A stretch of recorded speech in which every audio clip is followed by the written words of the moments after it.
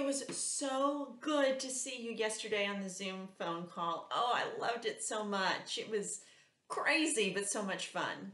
Now, today, what we're going to do is we're going to start talking about our geometry unit. And I'm so sad because it is one of my favorite units to teach because we get to use protractors in class. And that is the first thing I'm going to do when we get back is that I'm going to do a lesson and bring out those protractors so you can use them too. Before we get to that point and talk about angles, I wanted to kind of talk to you about lines and what you're going to see in this unit. So let me just talk about these four things first and how we write them. So the first thing is a point. Now we know what a point is, right? Because we've used number lines and things like that. A point is an exact spot on a line. And so usually that's just a filled in dot that looks like that. And a lot of times they'll give it a name. So it could either be a number on a number line. Sometimes a point could also be labeled as a letter. So just for instance, this point is going to be, I'm going to call it S, just because my last name starts with an S.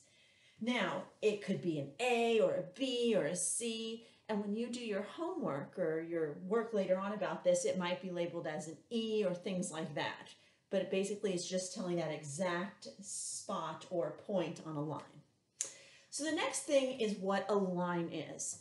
Now this is a line, and I want you to notice that there's something special about these lines. At the end, they both have arrows. That means it goes on and on and on and on. There's no end or stopping point with this line. So if you've noticed sometimes when there have been number lines, and it's just part of a number line, and let's say you have points on here and you have 5, 6, 7 on that number line, what these arrow means is there are numbers this direction, which would be like 4, 3, 2, 1, and then negative numbers. And there's also numbers on this other side.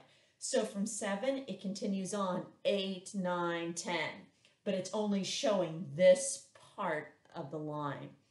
So during this unit, you're probably going to see things that are labeled as lines. And on the lines, you will notice that there might be points on the line. So let me just show you what this line looks like. This line right here has points E and F.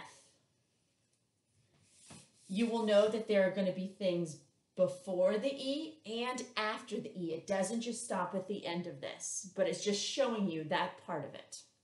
Now, what if I wanted to write and label this line? There's two ways I can do it.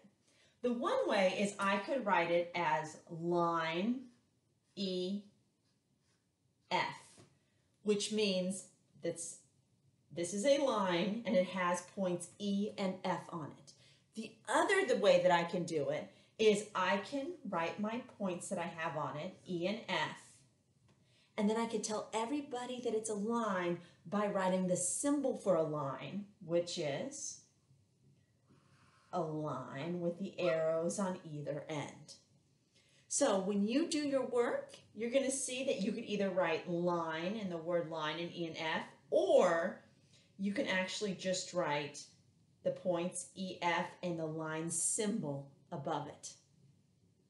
The next one is array. Now array is really interesting because it combines both things. It combines a point and a line together.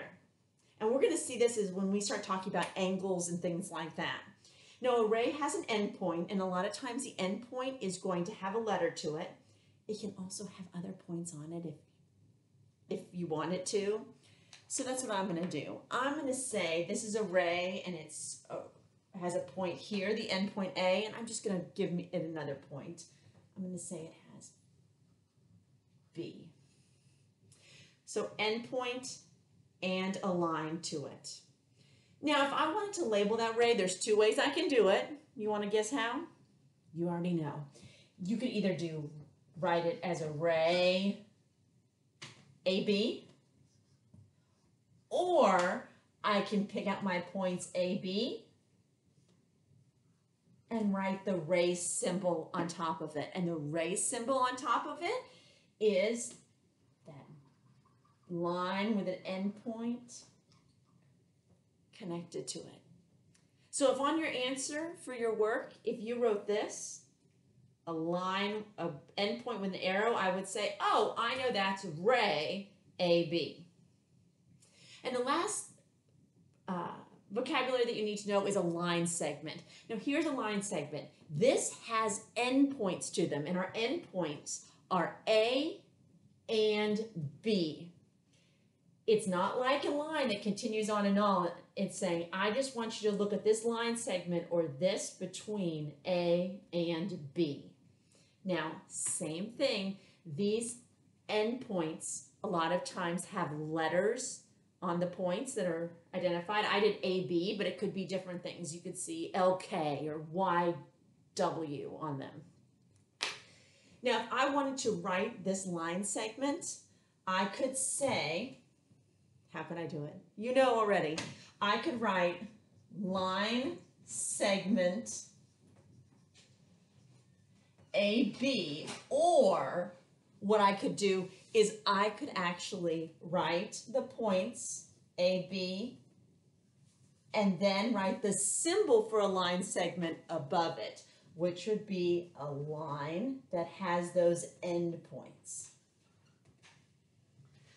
So this is just kind of an introduction. I'm going to use this vocabulary a lot. Point, line, ray, and line segment. So you can watch this video a couple of times if it would help you. And also on your flashcards, it has these definitions on them too. So I hope that helps, and I will talk to you tomorrow.